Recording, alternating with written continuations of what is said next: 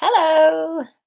Hooray. Ah, it's the final night. I'm being so fancy. I've worn my best ball gown, but I've still got my slippers on.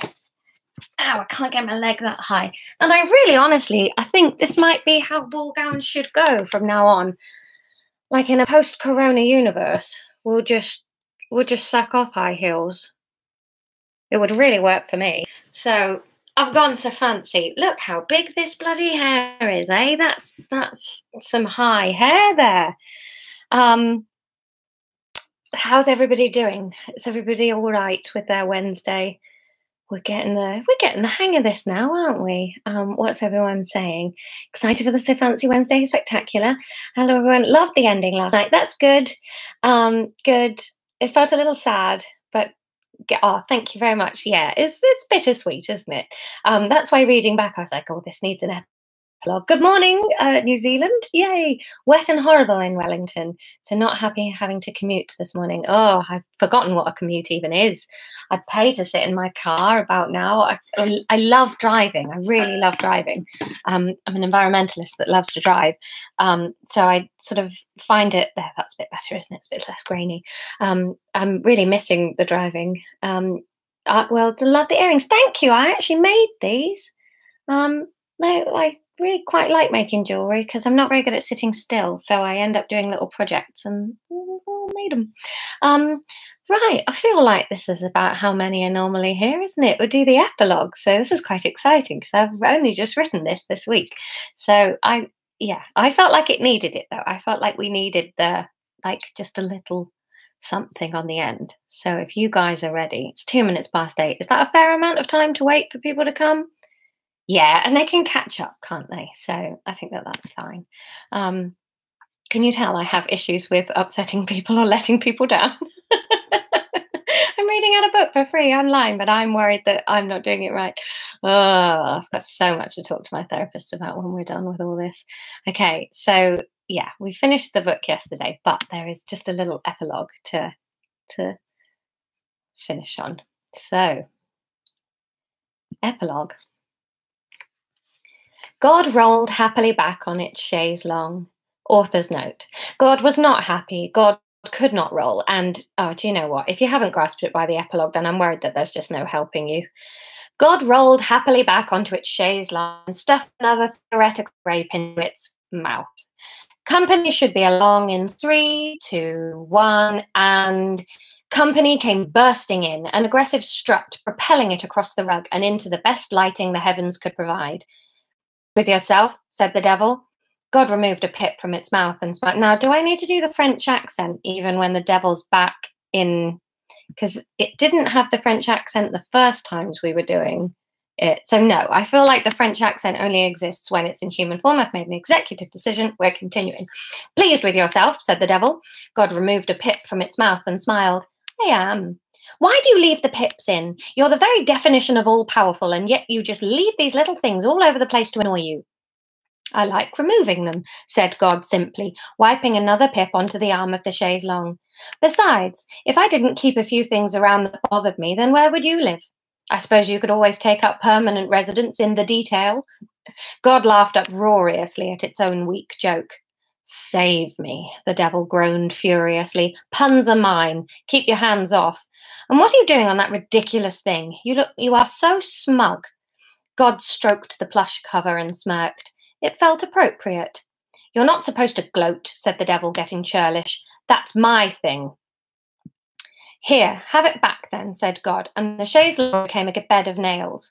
Pious enough for you? The devil sniffed petulantly. Only if I can sit on your stomach. God smiled benignly, shaking off its moment of revelry. I'm sorry you lost. The devil shrugged, not wishing to dwell on its own failings. It pouted, sulky. I don't really see how you count this as a win.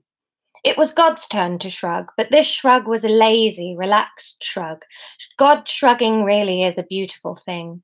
A good shrug is like a good yawn. With a good shrug, tension goes. The body is animal, and the movement holds a billion words. So imagine a God shrugging, a being that has seen everything, had a hand in all of it, and encounters something new only to roll it off its shoulders with sympathetic apathy.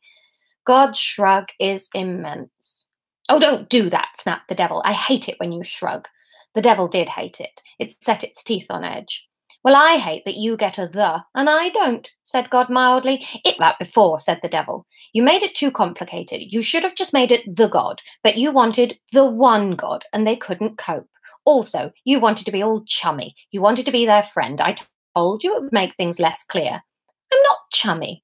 God tried a pout out too, but it looked very odd. God pouted, and somewhere on earth a piece of driftwood appeared with "Live, Love, Laugh" written on it. "You can't be pleased with this outcome," persisted the devil. "Essentially, all you've done is lost another member of your dwindling stock of religious people. Not a great day for you." "I haven't lost her." "She's not going to church anymore," said the devil. "No, but I never asked them to," returned God, serving up an easy ball. "That was their scheme. It was never necessary." The devil opened its mouth to ask a question, but God held up a palm in a gesture intended to silence and infuriate the devil. "So yes, on paper, or whatever it is they're using now, I believe they're back to tablets of some sort. Yes, we have lost someone, but in reality, we have another human being who has chosen the condition of love over all else. She has recognized kindness and love to be the pinnacle over everything, even me. As far as I'm concerned, love is truly a win for us." The devil sat silent for just a moment. Ugh, how incredibly unimaginative. God looked at its old friend, and a pang of sadness washed through its cosmos of a torso. How awful to have absolutely no concept of how endlessly entertaining it was to love, and to have no chance of ever experiencing it. It would be terribly sad to think about the devil for too long. God knew only too well how fleeting were the moments of fulfillment when you fed off creating joy, let alone how empty it must feel to feast on the nothings of the universe.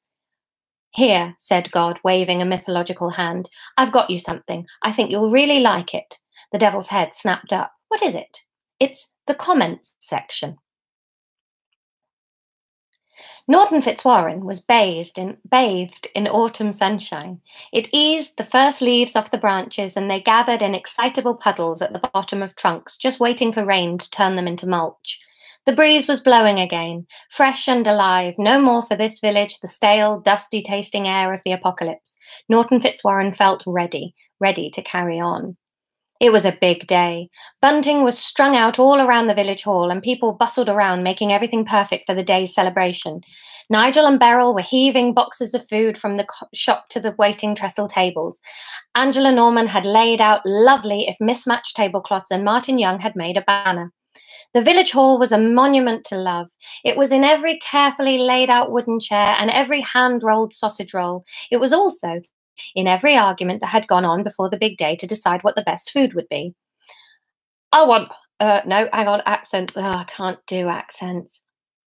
Oh, come on, Laura, it's your own bloody accent when you're not pretending to be posh. "All right, I want hot food," Mr. Baxter had demanded. He couldn't put his finger on why, but for some reason he was very appreciative of being able to easily cook things. Mr. Baxter felt like that modern invention just shouldn't be taken for granted.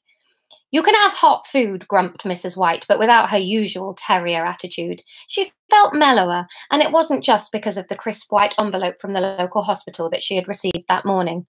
"As long as there's also crisps," said Martin Young. "We've plenty of crisps for sale in the shop," said Beryl quickly. "I don't want just ready salted, though," Martin sulked. The vicar guided them back on track with a promise of a coleslaw or two. Sarah and Hamish hadn't joined in the debate. The food was largely irrelevant to them in their bubble of togetherness. They sat at the back of the meeting and let the good-natured argument rage around them while they concentrated on the feelings of each other's fingers interlaced together. After the big showdown in Staple Grove, they had walked back to Norton Fitzwarren in relative quiet, speaking only to check what they wanted for dinner, confirming it was definitely takeaway, and then slowly realizing that takeaway was an option again, even though they didn't quite know how they knew this. The clear memories of what had happened began to slip away, like a dream being chased away by a bullying alarm. They were left with the residual feeling of an event, a big event, and the fading feeling that they had dodged a bullet. Jesus was gone from their minds by the time they crossed their welcome mat and finally put the kettle on. As they sat, drinking their tea and waiting for the takeaway to arrive, it occurred to Hamish that he'd never got round to proposing, and he couldn't for the life of him remember why. He slipped his hand in his pocket, and Sarah had a ring and a chow mein within the same half hour. There wasn't a moment's hesitation in her acceptance of either. The village shook the paws off and began rolling again in its own unique way. Mr. Baxter and Rufus could be seen lapping the park. Angela Norman was still growing out her fringe, and the ring of bells emitted smoke and hangovers onto the street every Friday and Saturday. They'd all been waiting for today, though. The vicar paced nervously in his living room, wanting everything to go perfectly for his friends and flock. He looked over his notes, hoping he'd summed up his feelings eloquently and warmly. This was a big day, the kind of day you only did once. Everyone was at home getting ready. Martin Young had actually polished his shoes, combed his hair, and fantasized about asking Karen to go with him 3 times. He hadn't asked her. He wasn't too sure on the etiquette, and he wasn't too sure on whether he'd be able to get the words out in the right order. Rufus had a new collar, and Nigel and Beryl were closing the shop for the whole day, which made the occasion more important than Christmas. Hamish looked at himself in the mirror and flattened his hair for the final time. He was nervous, but he didn't really know why. What was there to be nervous about? He thought about Sarah and the ring on her finger and smiled to himself. In the next room, Sarah smoothed down her dress and adjusted the ring Hamish was thinking about. Time to head out. It was a beautiful day. It would have been remiss of the author to make it any other kind. Nothing but a beautiful autumn day could have sufficed. Hamish walked up the last few steps of the path and greeted the vicar warmly. "Hamish," said the vicar, "you look wonderful. What a fantastic suit." "Thank you," said Hamish, awkward, "and I love your—" "Cassock," supplied the vicar helpfully, "and thank you, it's new." Hamish nodded like he had known that, and turned to squint down the path. "Is everyone in?" he asked. "Yes," said the vicar. "All were very prompt. Are you feeling okay?" "Oh, aye," said Hamish. "I'll feel better once Sarah gets here." Yes, I understand. Well, as soon as she arrives, we'll begin. I'll be inside." The vicar turned and headed through the big wooden door, leaving Hamish stood awkwardly alone outside. As he waited, he saw the shiny black car pulling up at the bottom of the path, and Sarah stepped out. He smiled. Inside, the atmosphere was bubbling, energetic, but held. The vicar took the signal from Arthur at the back and signalled the congregation to silence. They hushed instantly and took to their feet, turning to look at the door. Hamish stepped in with Sarah by his side, holding her hand and leading the procession of 4 impeccably suited men, delicately shouldering a shiny cherry wooden coffin. They moved slowly and smoothly down the aisle and laid the coffin down in front of the waiting vicar. Sarah and Hamish took a seat in the front pew, and the congregation sat down with them. "We are here today to celebrate the exceptionally warm and welcoming life of Iris Shue," began the vicar, and the residents of Norton Fitzwarren adjusted to their new reality. Not a single life had been lost through the entire apocalypse, but 2 days after normality had been restored, Iris Shue had had a particularly compelling dream about Colin and chosen to stay in it permanently. Sarah sat in her pew and listened to the vicar be absolutely charming and comforting about the life of her friend and neighbour. She stood up to sing, and at one point to stand at the front and read a passage from Mrs. Shue's own Bible. All the time Sarah sat and sang and read, she fingered the little object in her pocket, running her fingers over the soft little buttons and enjoying the smooth plastic of the Tamagotchi. The vicar had brought it round the day Mrs. Shue had died. Apparently she'd left a note on her key table suggesting that Sarah might like a little memento. Perceptive old bat, Sarah had thought, smiling through bittersweet tears. The service ended, and they solemnly trooped to the gravesite to see Iris finally lie down by Colin. Then the human contents of Norton Fitzwarren all made their way to the village hall to say goodbye in style, with line dancing and a meat bingo. There you go. That's the full end. That's all she wrote of this draft. That's the end of As We Know It. I just felt like it needed a little return to the village post showdown and a little bit of a checkup to see what God and the devil were up to. So I hope you liked it. If you did like it and you have a stable income, I have a Ko-fi account, which is in my Twitter profile, and I'll put it in the description of this video. So if you've listened to the story and you feel like doing that, but please don't do it if you're at all worried about money. Honestly, it's not necessary. Oh, good. I'm glad you've liked it. Yay, there was a bit of a silence in the comments section. And by the way, when I was slagging off comment sections, I very much mean like online newspaper comment sections, not you guys chatting in the live chat.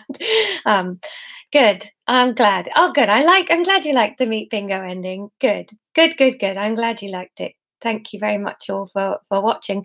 So I mean, I'm not sure what the best thing to do now is. It's been lovely having a communal thing. So I think if you want to, I'm more than happy to keep doing it if it's of use and interest and nice to give your day some structure and something for New Zealand to wake up to.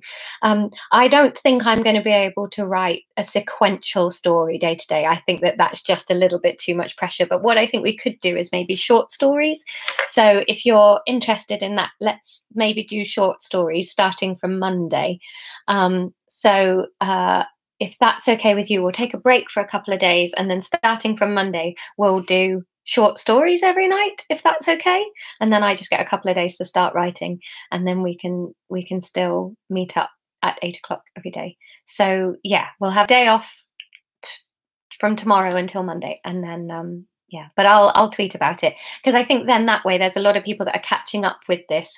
So yeah. Please enjoy your days off, but how about one of your shows? Well, my shows are all available. So the two shows that I've recorded as hour-long specials, they're both on a website called Next Up. So nextup.com. And if you use the code I love Laura, you'll get a free trial. So it is one of those trials where you need to end it before it rolls, but obviously you keep on top of the small print. But you can basically watch both my shows in the free trial. They're only an hour.